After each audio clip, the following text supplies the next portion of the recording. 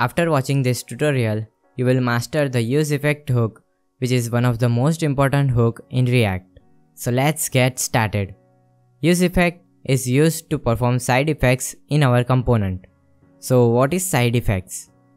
Side effects are actions which are performed with outside world. We perform a side effect when we need to reach outside of React components and do something. For example, fetching data from API, directly updating the DOM in which we use document or window object, and timer functions like set timeout or set interval. These are most common side effects in React. So to perform any kind of side effects, we need to use useEffect hook. Let's see in example. So here I created one state variable and its value will increase by 1 when we click on this button. If you want to know useState hook, you can watch this tutorial and you understand useState hook in simple explanation. To use any hook, we need to first import that hook from React library. So I write here useEffect and now we can use it in functional component. So useEffect hook accepts two arguments. First, callback, which is a function in which we write our side effect logic. This function is executed whenever something changes in this component. And second, dependencies, which is an array of variables and it's an optional argument. In simple terms, first argument is what to run and second one is when to run. So useEffect runs on every render, which means that when the count changes, a render happens. And we can control that by dependencies. If you're familiar with class components, useEffect is a combination of component did mount, component did update, and component will unmount. Let's see variation of useEffect hooks. There are only 3 variations of useEffect hook. First, useEffect without any dependencies. Second, useEffect with an empty array. And third, useEffect with variables. Let's see first variation of useEffect hook. So write useEffect and pass only callback function. And in that function, I want to update our web title with this same message. So write document.title equals to in backticks $count new messages and save it. Refresh the page and see whenever this component render, useEffects run and our title gets updated with our message. Now when something changes in this component, means we click on this button and it runs useEffect hook and title changed with counter. So when we use useEffect hook without any dependencies, useEffect will run on every single change in that component. In this case, it's app component because we write useEffect in app component.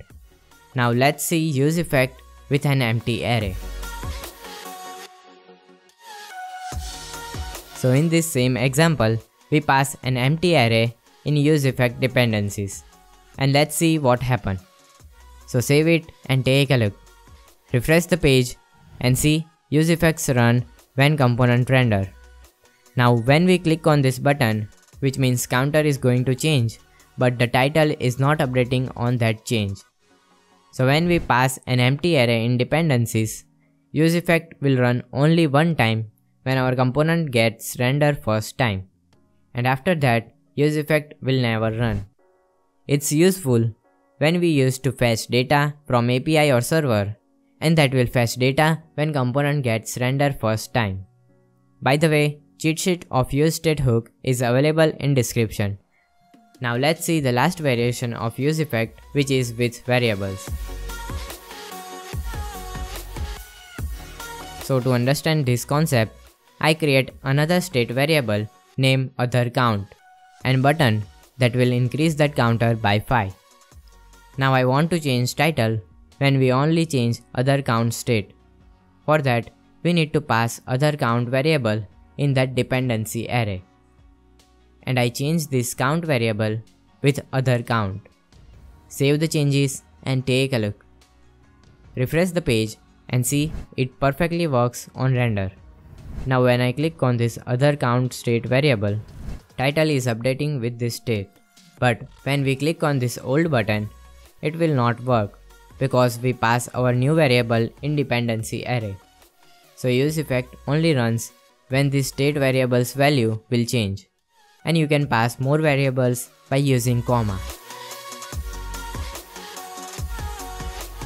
Now the final part of this useEffect hook is cleanup function, and it's little confusing for beginners. Let's understand with another example so everyone can understand. Here I have used setInterval function for countdown timer, and that interval will not stop unless we use the clearInterval function. If we are setting state using setInterval and that side effect is not cleaned up when our components unmounts or we are no longer to use it, the state is destroyed with the component, but the setInterval function will keep running, and that's make our application slow and low in performance.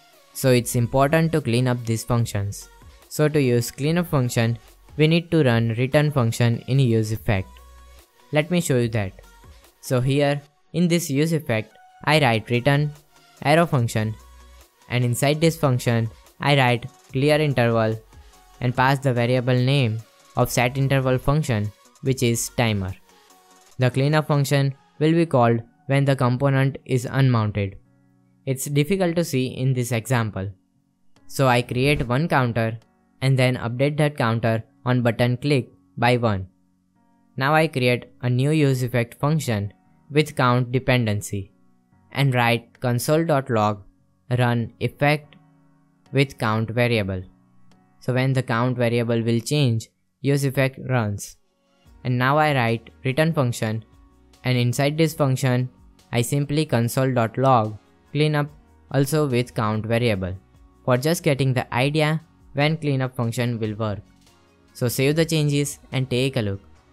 Refresh the page and it's working on first render. Now whenever this useEffect run again, old cleanup function will run first and then this callback function will run. Let's see this live. So here it worked for first render, and when we click on this increase button, which means this useEffect will run. So first cleanup with 0 value will run, and then callback function print for value 1. Now again we click on this button, first previous cleanup function will run and then callback run. So cleanup function is not required in every case. It is only required in a few cases, such as when you need to stop a repeated side effect when your component unmounts. Simple as that. Let's recap what we learned.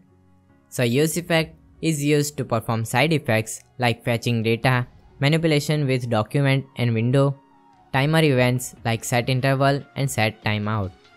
useEffect accepts 2 arguments. First is for callback function and second is for dependencies, which is optional. In simple terms, what to run and when to run.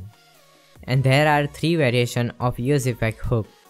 First, without dependencies, which means it runs with first render and also run on anything changes in that component. Second, with empty array, which means it runs only on first render and it's useful for fetching data. Third, with state and props, which means it runs on first render and then any variable that we pass in dependencies change, it will run. Simple as that. Timeouts, subscriptions, event listener and other effects that are no longer needed should be disposed with the help of cleanup function. So I hope you understand useEffect hook. See you guys next Tuesday with the useContext hook. Have a nice day.